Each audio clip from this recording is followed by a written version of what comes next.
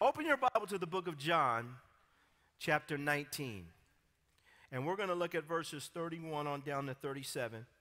And like I stated, the title of my message is The Blood Still Has Power. Watch this, y'all.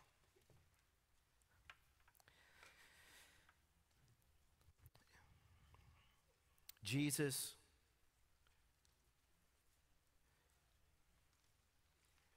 has died.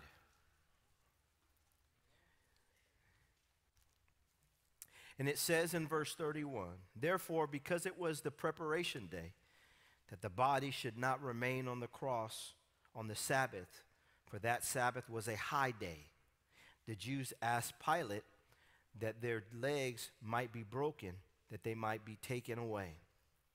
Then the soldiers came and broke the legs of the first and of the other who was crucified with him. But when they came to Jesus and saw that he was already dead, they did not break his legs. But one of the soldiers pierced his side with a spear, and immediately blood and water came out. And he who has seen has testified, and his testimony is true. This is John talking about himself. And he knows that he is telling the truth so that you may believe.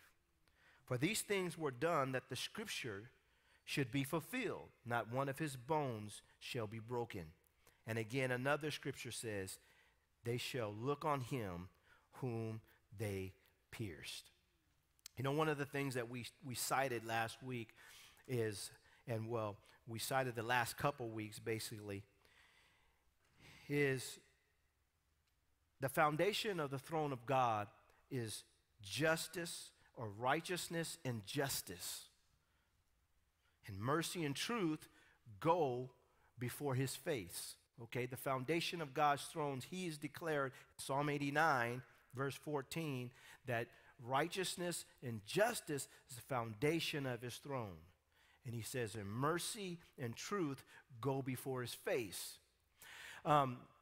Realize this moment right here is such a powerful moment, because Jesus is the propitiation, and he is the price that was necessary, the price that was given to appease God's wrath towards us. God is just, so he has to deal with sin. He has to deal with it. But he, in his infinite wisdom and his love and his mercy towards us, he sent forth the Word made flesh, Jesus, who dwelt among us. And he stood in the gap for us and paid the price that we should have paid for our sin.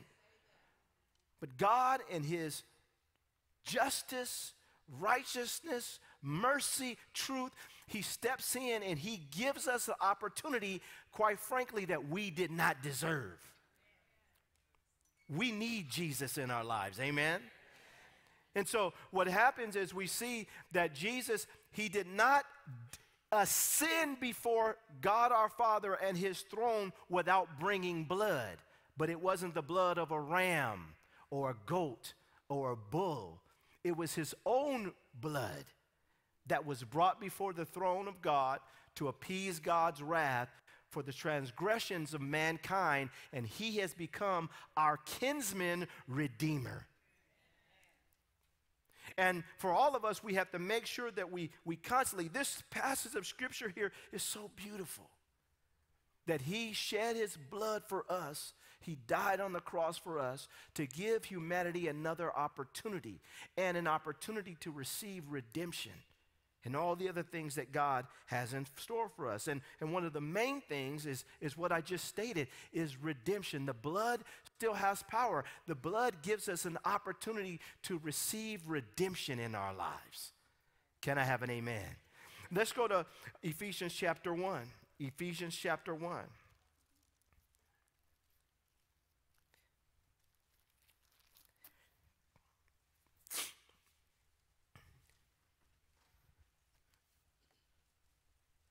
Ephesians chapter 1, verse 7 to 10. Verse 7 to 10.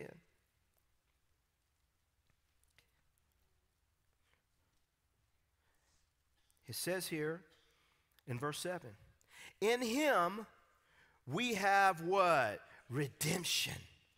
Through his blood. The forgiveness of sins, according to the riches of his grace, which he made to abound towards us in all wisdom and prudence. And having made known to us the mystery of his will, according to his good pleasure, which he purposed in himself, that in the dispensation of the fullness of times he might gather together in one all things in Christ, both which are in heaven and which are on the earth. And then it says, in him. So the Lord, through the power of his blood, has granted us redemption. To be redeemed means to be let go or freed for a ransom. But he was the one who paid the price. It means deliverance on account of the ransom paid. Now, for some people, this is the great problem. They don't realize that before you were in Christ and before you gave your life to Christ, had been taken captive and were in bondage and didn't even know it. Number one, all of us were in bondage to the hand of the devil. Satan is a real person. He's a real personality. He is someone, and we have to understand this, who understands human nature. He has been deceiving people from the beginning of time. So if you think that you can get away from him in your own power, you are sadly mistaken. It took someone greater than him to free you from his captivity. The devil comes into people's lives and he wants to kill, steal, and destroy your life. He wants to take you out. And the thing that is so interesting is he does it in a way in which and I have to say this because we have to be respectful of our opponent because he is a formidable opponent. He does it in such a deceptive way that we don't even realize that he's doing it. He wants to get people ensnared in all kinds of bondages and addictions, and he wants to hold people captive to a faulty mindset that keeps them enslaved to his lies. He is the father of lies. Jesus comes on the scene, and he begins to shine the light on this hidden figure that has been destroying humans for centuries. And he does exactly that. And then he dies, as we've seen, and he brings redemption towards us. He frees us from his slavery and bondage. He breaks the chains that kept us bound and the mindsets that keep us bound to the enemy's influences.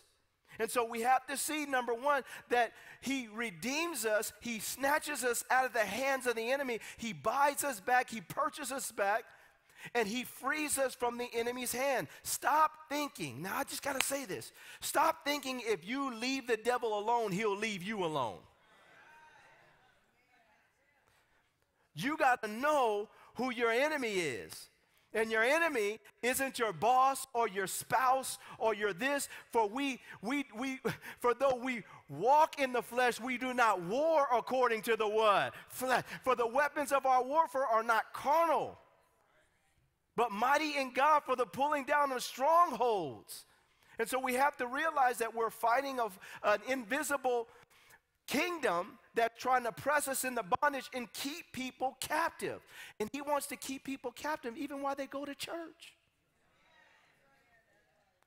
Jesus came along to redeem us, to buy us back, to free us. And it was his blood that was price that was paid, and his life that was the price that was paid to bring us back into a relationship with God. We have to see this. Number two is the world. The world has a system that is designed to bring people into captivity, and primarily captivity in their thoughts. The enemy, Satan himself, has has the world going down a certain path, and he wants all of us to jump into this same stream and flow in the same mindset and flow in the same way. Jesus came on the scene, and he was countercultural. He broke the norms, and he began to reveal the kingdom of God. And so the world wants to pressure us constantly pressure us into being and doing what the world is doing. And the enemy is behind the scenes pushing this narrative. We have to be able to see that we are in the world, but we are not what? Of the world. That we're not of the world. And it doesn't mean that you can't enjoy your life and enjoy the world and enjoy the planet and enjoy all that God has placed in store for us freely to enjoy. But when the enemy starts to get you to start to think like him, you have to pause. Stop jumping on every bandwagon that you see on television and every bandwagon that you see on the internet or in your social media. Don't ride every bus that comes your way. Can I have an amen? Because some buses are heading in the wrong direction. And so all of us, we have to see that the world is going down a way. And I love Pastor James Davis because he would tell us. He says, son, you have to be like the salmon. You have to swim upstream. And I never forgot that. He would always tell you have to be like the salmon. The world is going to try to get you going down this direction. You got to swim upstream. And swimming upstream is harder. And it takes more. And sometimes you have some lonely days. And sometimes you fall out of favor with certain people because they want you to jump on the same. But you got to keep swimming against the current. Can I have an amen? You got to keep swimming against the current and swimming against the current because the enemy wants everybody going. But Jesus, he redeemed us from the influence and the power of the world. And the last thing we have to see here is that he redeemed us from our flesh or from sin. Our old sinful nature had us in bondage and captivity. You don't have to teach people to sin. It just starts coming out of them because our nature was flawed. Well, our flesh can get the best of us. Well, Jesus died to break the power of the flesh over our life. He wants us to walk in the Spirit so that we do not fulfill the lust of our flesh. He teaches us how to defeat the enemy in us, the old Adam in us that wants to still rule. But Jesus comes in and he says, I'm the ruler now in here. Can I have an amen? And I give you power to overcome your flesh and overcome addictions and bondage and overcome these things. And Jesus redeems us from the power and the influence of our flesh. This is what the blood does. He does this through the power of his blood. And we have to be willing to receive this and understand the beauty of this. That, man, I don't owe the devil anything. I don't owe the world anything. I don't owe my flesh anything. Flesh, you do not rule in here because there is a new master that lives on the inside. Can I have an amen, y'all? I think that's something to shout about a little bit. Man. In him we have redemption through his blood. And then he says this, and this is point number 2. He says forgiveness of sins. Forgiveness of sins. To forgive, it means to release from oneself or from someone else. To release from oneself or someone else. It is tied to debt release. It means to free you. And I think that for us, it's important that we see that it's the blood of Jesus that gives us access to the forgiveness of sins. This is what frees you. And the forgiveness of sins, and then also the cleansing of your conscience. Let's face it, all of us have sinned and have fallen short of the glory of God. There's no one in this room that is perfect or has been perfect in your life. Jesus died. He died so that we might experience the forgiveness of sin. You know, so many people are burdened down and bogged down with their sin. This is where a lot of the depression comes from. A lot of the depression comes from, and a lot of discouragement, and a lot of the stuff that people face in life in terms of heaviness in their lives is tied to the fact that they haven't dealt with the sin issue. So you can pop as many pills as you want, but until we repent of our sin, we'll never experience the freedom of the forgiveness of sins that God is trying to release in our life. And this is what happened. You see, and I love this because, you know, Cain and Abel had this issue. Abel offers the sacrifice that's pleasing to God. Cain, he doesn't. And then when God disciplines him, he basically tells him, if you do well, will you not be accepted? Just do what's right. And you're going to feel better about yourself, because he turned away and his countenance had fallen. The Hebrews, when you look at this in the Hebrew, it literally means that he got depressed. And what happens to a lot of people, because their relationship with God isn't right, they struggle with certain things and heaviness and all this. They're bogged down and burdened down, and this heavy load is on them because they haven't made it right with God. So you can drink as much as you want, but it's not going to take away the burden. You can take as many drugs as you want, it's not going to take it. You can buy this and buy that and sleep with him and sleep with her and do all these things, but it's never going to take away the burden. It's the power of the blood of Jesus that helps to give us access to forgiveness, and then that liberates the burden from us, the shame and the guilt of our past. It's the power of the forgiveness that comes as a result of the blood of Jesus that God wants to release into our lives so that we can experience freedom. We sing about freedom. But that's freedom when you know that, man, I have been forgiven. That the Lord shed his blood. I have received Jesus by faith, repented of my sin, and now I have the forgiveness of sins through the power of his shed blood, and I'm free. I'm free. That my past doesn't have me bound. That I'm not always thinking about what I used to do. And when the devil comes along and tries to remind me of what I used to do, then I can remind him that the power of the blood is still working in my, can I have an amen? That the blood, it still has power in my life. That you have something to fight the enemy back with. And it's the power of the blood of Jesus. That we experience freedom, that my sin has been let go of, has let go of me. It has let go of me. That when you forgive someone else, you're letting it go. You're releasing them and releasing yourself. That no longer am I captive to my past.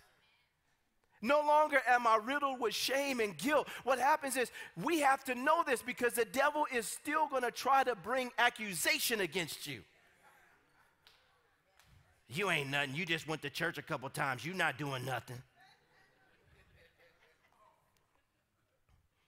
You're not right. You're still not right.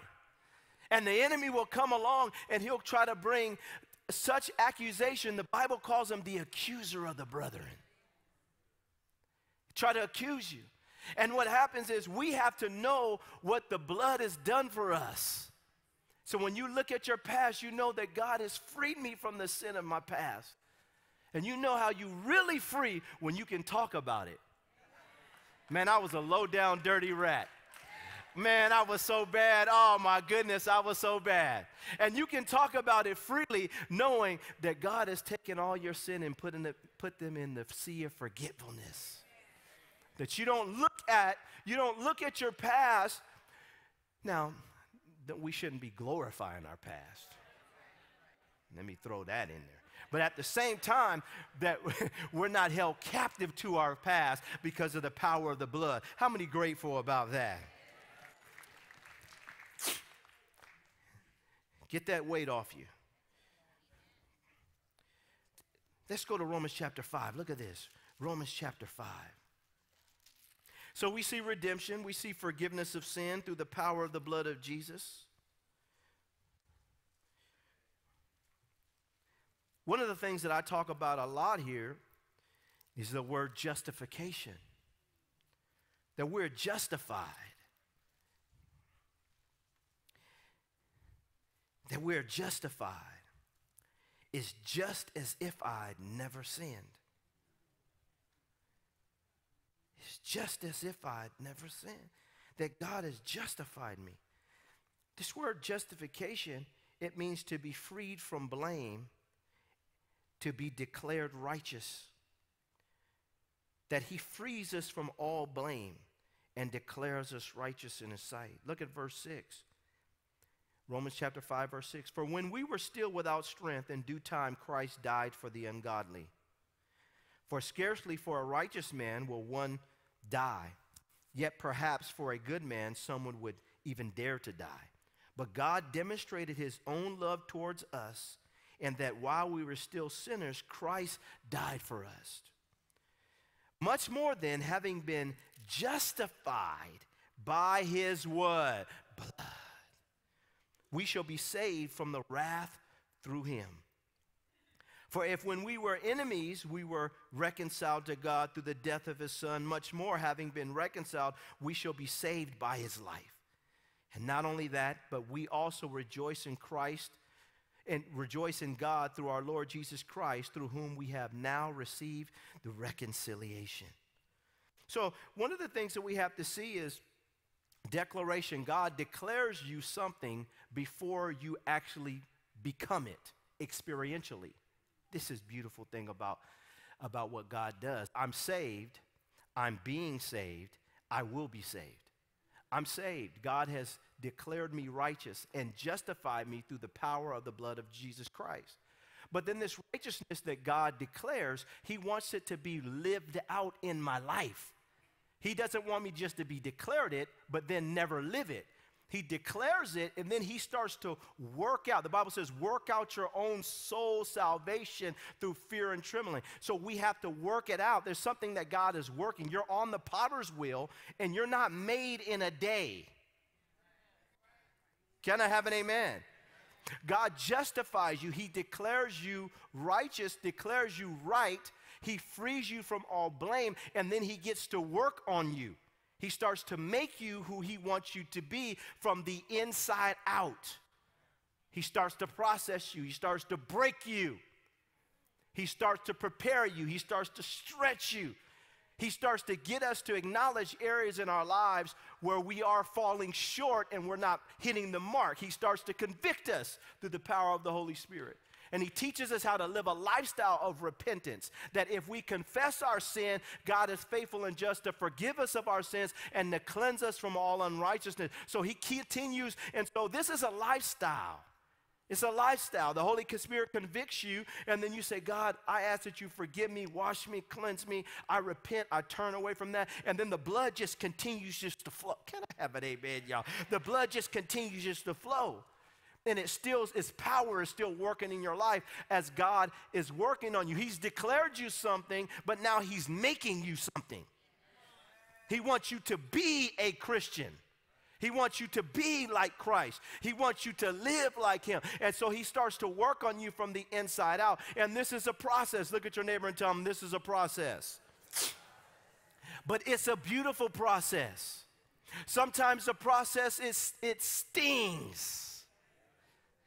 Sometimes it's painful as you're going through this process when you know God's trying to kill something in you because he's justified you, but now he's making you righteous. And he has to kill something in you. And sometimes that hurts. It's painful when you're looking up and you're thinking you're better than you really were. Can I have an amen? I thought I was, oh God, here I am again. You thought you had made it. You was prophesying, casting out devils, walking on water, healing the sick, traveling, and all of a sudden God showed you, but you got a blind spot right here. You still got some junk I need to work on right now. I got to get this out of your life. You can preach, you can sing, you can do this, you can do that, but you still, this is an area I gotta get it out of you. I gotta get it out of you. Can I have an amen?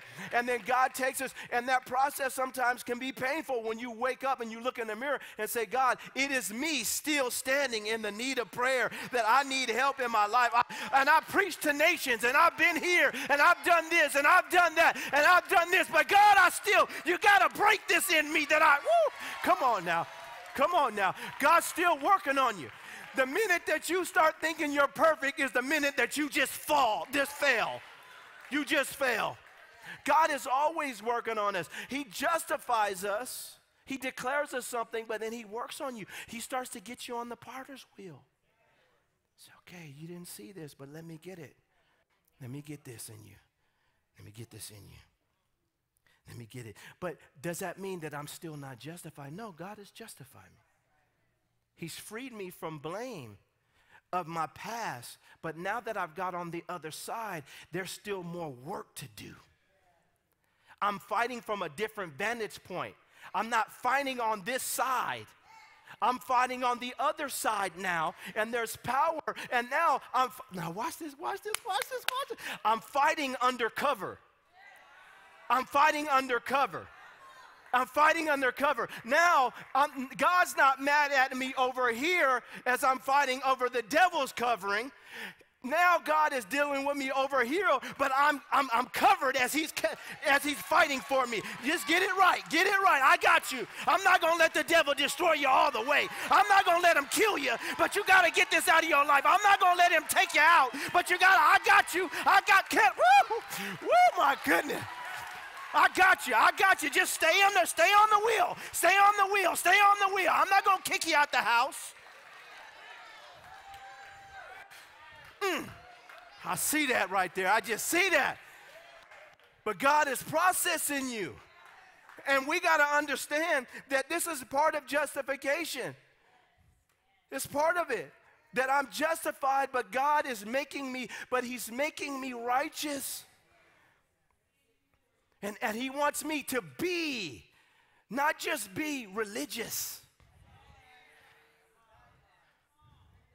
He wants us to be transformed into the image and likeness of Jesus Christ from glory to what? To glory. From glory to glory. So he's taken me, I'm justified, but I'm still being processed. And it's because of the power of the blood of Jesus. And during my process, God has got me covered.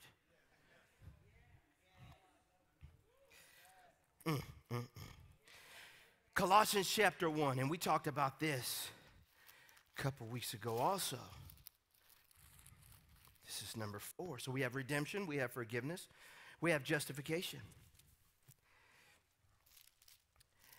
But this is really good. I love this about the scripture because God, he gives us peace. The blood of Jesus Christ still has power to bring peace into our lives. Colossians chapter 1, verse 19. It says, "For it pleased the Father that in him, Jesus, all the fullness should dwell." Talking about this in the Rock School of Ministry, the Godhead. "And by him to reconcile all things to himself, by him, whether things on earth or things in heaven, having made peace through the blood of his cross." Having made peace through the blood of his cross. "And you who were once alienated and enemies in your mind by wicked works, yet now he has reconciled in the body of his flesh through death, to present you holy and blameless and above reproach in his sight. If, somebody say if. So this is a condition. It's a condition. He says, if indeed you continue in the faith, grounded and steadfast, and are not moved away from the hope of the gospel which you heard, which was preached to every creature under heaven, of which I, Paul, he says, became a minister. He says here, and I love this, he says, and by verse 20, and by him to reconcile all things to himself, by him, whether things on earth or in heaven, having made peace through the blood of his cross. Peace. Peace with God. Number one, if you want to have peace, and we talked about this in the very beginning, we got to get guilt and shame and stuff off of us and get peace into our lives. And you get peace into your life through the blood of Jesus Christ. And your restoration of your relationship with God brings an inherent peace. that I am a child of the Most High God. I am no longer an enemy in my mind through wicked works, an enemy in my mind towards God. I am on God's team now. And I have peace with God. God has peace with me. I don't have this internal rejection. I have been accepted in the beloved. You know, look, this is the problem. God tells Adam and Eve, he tells them, the day of this, that you eat of this tree, you shall surely die. They did not die physically when they ate the tree. They died spiritually. Their spiritual chamber was shut down, and their ability to communicate with God on that level, on the God level, was cut off. And their relationship with God, now there was an ought there that needed to be dealt with. The angel comes to Adam and Eve and drives them out of the Garden of Eden. He said, I don't want you to eat that tree unless you stay in this state for the rest of your life. You're done. The angel comes and he drives them out of that place of peace, that place that God had established for them, and drives them out and basically just rejects them, gets them out. And the last thing that Adam and Eve saw concerning the Garden of Eden was an angel standing there with a flaming sword, keeping them away. Well, the problem that we have as human beings is that same Adam is in all of us. He's in all of us. All of us came from Adam. And in our minds, what happens is this: subconsciously, and inherent within us is rejection. That I have been rejected from God, and I see this flaming sword. And this is why it happens. Some people, they won't come to church. I don't want to think, you know, God can never forgive me. God can never, and you see this, people walk around with this sense of rejection. Well, when Jesus comes in, what does he do? He breaks down through the power of his blood that rejection and helps us to experience acceptance in him and through him. So that now the middle wall of separation has been torn down and the veil was rent from the top, from the to the bottom. So that now we can boldly approach the throne of grace that we might obtain mercy and find grace to help in our time of need. And it's through the power of the blood that now we can approach God. That the flaming sword is no longer there. That we don't have to walk in rejection and walk in the sense of God doesn't love me anymore. Jesus came to reveal God our Father's love for us. And what we have to do is learn how to, and I love this, by the power of the blood, accept what God has done for us. And receive it and enjoy the peace that is tied to that. I had to get this out of my mind. That, wait a minute, you're telling me that through the blood of Jesus that God has given me access to peace with God? Well, I'm not going to act like the flaming sword is still there. The flaming sword has been taken away, and now I can barge right back into the arms of my Father, and I can barge right back into a garden relationship with God, the Father, and I can experience, can I have an amen? I can experience a little Eden in my life. Woo! That God, you're telling me that you're my Father? That I have been born again? And that I don't have to feel rejected anymore. That I have been accepted in the beloved, and that you have a place for me, and that Jesus, you died to make me a kingdom citizen and a child of the Most High God. I could care less what the devil says, what anybody else says, what anybody else has declared. I don't care who rejects me or who accepts me. All I know that I'm accepted by a great big God who sent his son to die for me and to shed his blood to give me access to some Eden in my life. That God wants to walk with me in the cool of the garden. Come on, y'all. He wants you to jump in his arms and receive forgiveness of sins and to enjoy the blessing of God in your life. Stop running from God. And when that in you, inherently within you, tells you, well, I can't give to church because I'm not perfect. Well, who up in here is perfect? The perfect one is perfecting you. Can I have an amen? The perfect one is perfecting you. Stay on the potter's wheel. Let him perfect you. But get this flaming sword out of your mind and your conscience. And realize that the blood of Jesus came to bring you peace. So I have peace with God. And I'm not fighting with God all the time. Wrestling with God.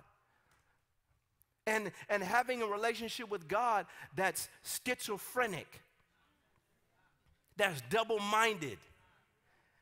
That we have a relationship with God that is even and it's even keel, and it's a relationship that is a constant ascension before his throne. And you learn just to live with God and you have peace with God. And I don't want to do anything to disrupt this peace that I have with God. And so everything else can be going crazy in your life, but if you have peace with God, it's a peace that surpasses all understanding. That's the problem. The problem is that you don't have peace with God. You got to have peace with God first. Stop blaming everybody on your job because you're late. Can I have an amen, y'all? If I would have been on time, if it wasn't your fault. No, the problem is this. We tend to want to blame everybody else when the issue is you just don't have peace with God. And what we want to do is, through the blood of Jesus, understand that, because the devil is going to constantly try to bring chaos into your life and confusion. But God is not the author of that confusion in your life. He is the God of peace. He wants to give you peace. And so we have that, and it's through the blood. I thank you that through your blood, Lord, that we have peace with you. This peace also, like I stated a couple weeks ago, it spills over into your relationship with your brothers and sisters. You start to have peace with people. Like, you're not always mad at everybody. I don't know how people do it. You're mad at everybody. Everybody don't hate you. Can I have an amen? People are you always fighting with everybody? It's just contentious. Fighting all the time because you don't have peace with God. A lot of times people fight with other people because they don't have peace with God. And they always assume and think that it's the other people's problem that's making them not have peace. But it's your relationship with God that's making you not have peace. Stop blaming me for your lack of peace. Can I have an amen? And what happens is, and then you start, but when you have peace with God, it helps you to have peace with your brothers and sisters and have peace with other people. You want to be a person that is a peacemaker. And you can only be a peacemaker if you're at peace. Can I have an amen? You get around some people, man, they scared of everything. Fidgety all the time. You have peace. You got to have some peace. You ever, like, my goodness. And they don't have no peace. What's the worst thing? What's the worst thing that you can have happen to you? Is that you die and then go right into the presence of Jesus Christ? What you afraid of? I'm not tripping. I know where I'm going. And what happens is, when you have peace with God, he settles all of that. And then you have peace with people. You're not looking at everybody suspicious. You have peace. When we can drive in the car together.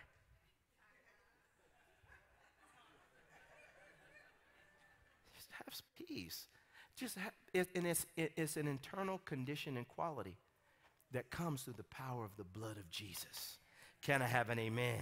And the last thing here is this. Let's go to Revelation chapter 1. Revelation chapter 1. Some of y'all stay away from this book. We got to get in here. Y'all scared of the book of Revelation. It's good stuff in here. Amen? Stuff we all need to know. Look at this. Revelation chapter 1, verse 4 to 6. John, to the 7 churches which are in Asia, grace to you and peace from him who is and who was and who is to come, and from the 7 spirits who are before his throne, and from Jesus Christ, the faithful witness, the firstborn from the dead, and the ruler over the kings of the earth. To him who loved us and washed us from our sins in his own what? Blood.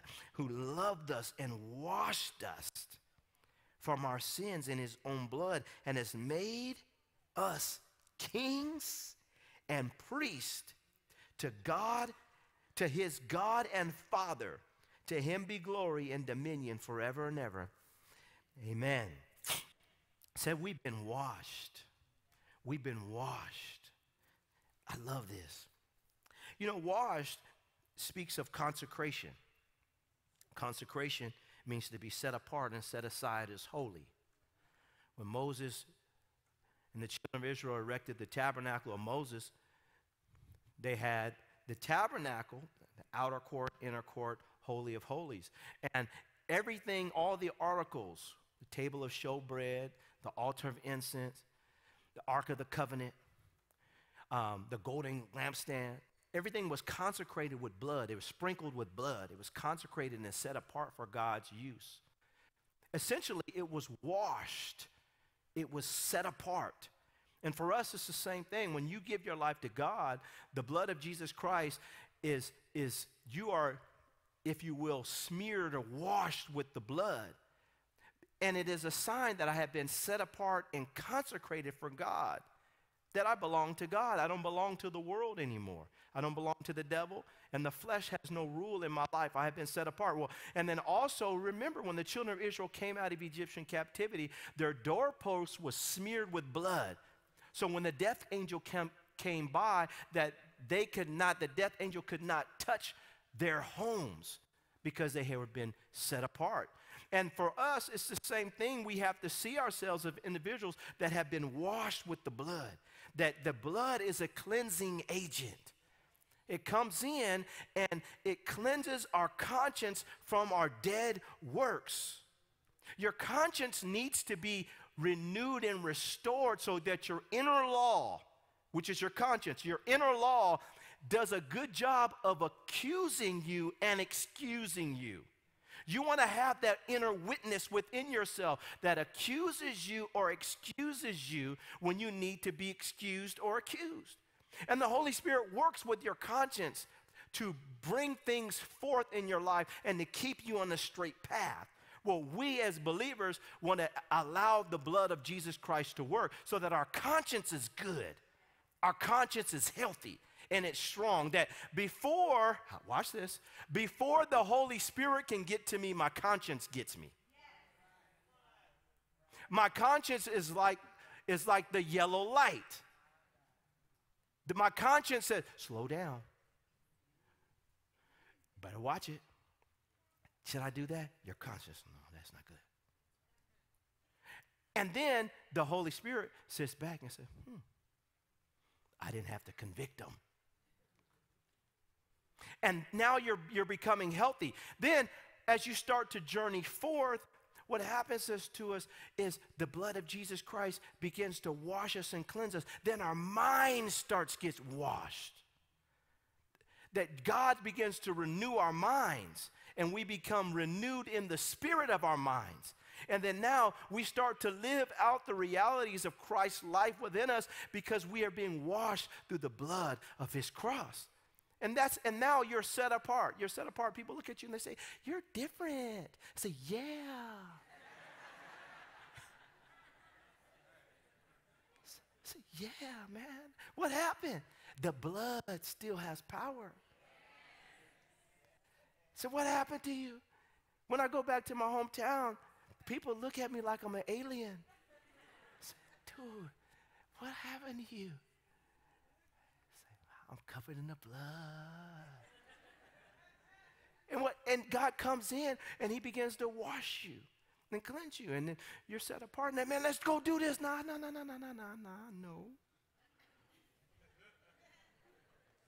Man, remember when we used to go over here? Yeah. That was funny, huh? What was that? Come on, man, let's try this. No. My consecration has set me apart from things that I know would defile me. Can I have an amen? And bring me back into an issue with God. And I don't want any more issues with God. I want peace with God. I want to maintain this peace. And God begins to wash you and cleanse you. And the things that you used to think were funny, they're not funny anymore. The thing that you used to say were fun, they're not fun anymore. And God comes in and he begins to wash you in the power of his blood. And the blood begins to work in your life. And then you start to be washed. It doesn't mean that you don't have a good time. It doesn't mean that you don't have fun in life. It just means that now through the blood, I understand where my dwelling place is. And I make sure I don't cross the line or get close to the line. Because I want to maintain this holy place because I have been set apart as a holy vessel for God. Can I have an amen in this place, y'all? That you have been set apart as a holy vessel for God. On your job, you may be the only person that's saved and you're the only vessel that God has there that's there to be a light in the midst of darkness. Stop complaining and crying about everybody. Just be who God called you to be in the midst of the darkness that he placed you, because everybody needs some light in their life. Can I have an amen? You may be the only person in your family that has been set apart and set aside to God and for God in your family. And they may not invite you over for Christmas, Mother's Day, Easter. Can I have an amen? And they may not want you to come over because you think you're too holy. But you don't stop being holy. Can I have an amen? And you don't conform to get to this world, but be transformed by the renewing of your mind, that you may prove what is a good and acceptable will of. You got to stay set apart. I'm going to say set apart, and do it with a smile on your face. Don't become a mean Christian and bitter and, oh, y'all going to hell, I see it in the spirit. You don't jump on that bandwagon either. Can I have an amen? You don't become self-righteous and holier than thou and start puffing out your chest and thinking that you know everything and no one else knows anything. You don't become self-righteous. The more that God begins to work on you, now watch this, the more that God begins to work on you and wash you, it should result in more and more humility when you see how much junk you really had in your life. So how can I point my finger at somebody else? Look what God is doing in me. This is what should happen. Saints, you know the theme of this year is foundations. If we don't have revelation concerning the blood of Jesus, we don't have a foundation. These truths need to be fixed in us. So when the devil attacks us, we have something to fight back with. When the world tries to pressure us, we have something to fight back with. When your flesh tries to tell you that you're the old you, that you have something to fight back with. And our foundation has to be fixed. We have to know what the blood of Jesus has done for us. That the blood of Jesus has power to bring redemption into our lives, forgiveness into our lives, justification in our lives, peace in our lives, and the ability to be washed comes to us through the power of the blood of Jesus. Well, we have to know this. How can we say we're Christians and we don't even know what redemption means? Or forgiveness is really about, or what it means, or what justification is, or what peace with God is and what it does. How can we say we're Christians and we have never allowed God to wash us? We have no foundation. Jesus died to give us foundation. And let me remind you once again, we need Jesus, y'all. We need Jesus. And as we go forth in our lives, it doesn't matter if you are 10 years old or you are 90 years old in this room, you need the blood of Jesus. And it doesn't matter if you're giving your life to Christ today or if you have given your life to God 50 years ago, you still need the blood of Jesus in your life. It doesn't matter if you are a CEO or a company or you are living out of your car, you need the blood of Jesus in your life. It doesn't matter if you're single in this building or you are married in this room. You need Jesus in your life. It doesn't matter if you are a prophet, a priest, an apostle, an evangelist, or a pastor, or a teacher, or you're someone that just comes here on Sunday morning, or somebody just is an usher at the front of the building. You need the blood of Jesus in your life. Can I have an amen? It doesn't matter if you walked up in this room and you came with all kinds of baggage and you're saying to yourself, I don't know what I can do. I'm telling you what you can do. Embrace the power of the blood of Jesus in your life this morning, because God wants to make you a child of the Most High God. And we look up and we see people who are struggling with all kinds of baggage and heaviness and depression and discouragement. My question to you is, have you given your life and made your life right with Jesus? Because that's what you need. If you have peace with God, everything else is going to work itself out. Father, this morning I thank you that you are going back to the foundation and reminding us how much we need the blood of Jesus. And I thank you, Lord, that your sacrifice on the cross, that moment, John chapter 19, there's such a beautiful moment, and it has even more meaning now that we've seen all of these things. When he pierced you in your side,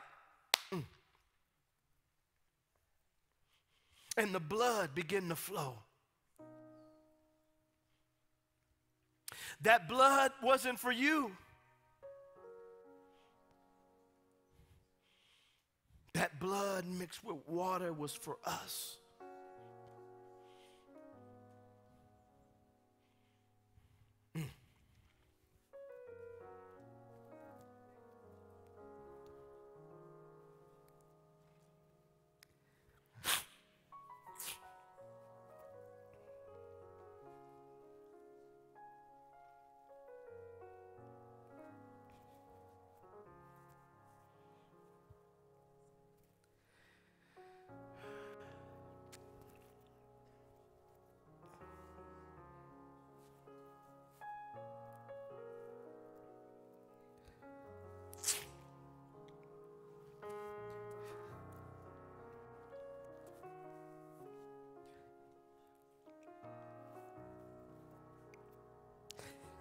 Man, I'm just so grateful.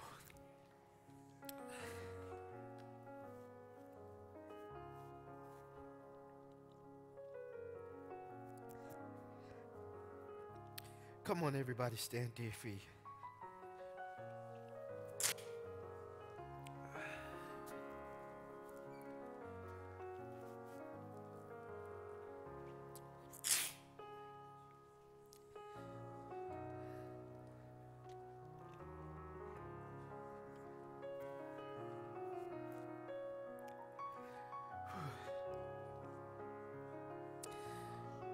You know, don't ever forget where he found you.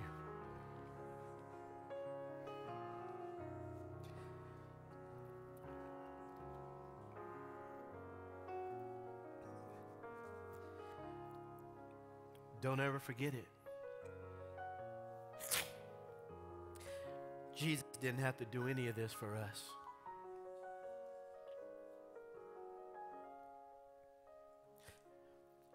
And when you die, you're going to realize how special it really was. When you have to stand before his throne. Don't ever take it for granted. Don't ever take what Jesus did for you for granted. It's such a privilege. Don't take church, don't take reading your Bible, don't take it for granted. Because if the devil could have killed you, he would have did it already. But it was Jesus. Can I have an amen, y'all? Stay grateful. Stay grateful and thankful for the blood of Jesus. This morning, if you're in this room and you're saying, Pastor, that's me. I need God. I need more of God. I've been around the church. I've been playing church. I know church, but I want this revelation of the blood, and I need God in my life. And God sent you here this morning. It's a setup. Because he's drawing you by his loving kindness. He's drawing you to himself because he wants you to experience redemption. He wants you to know the power of justification in your life, and he wants to give you some peace. If God is ministering to you today, I want you to come on down to the altar so we can pray with you. Don't you let the devil stop you from coming up to this altar, because today is your day. God bless you, sister. God bless you, sister. God bless the sister over here.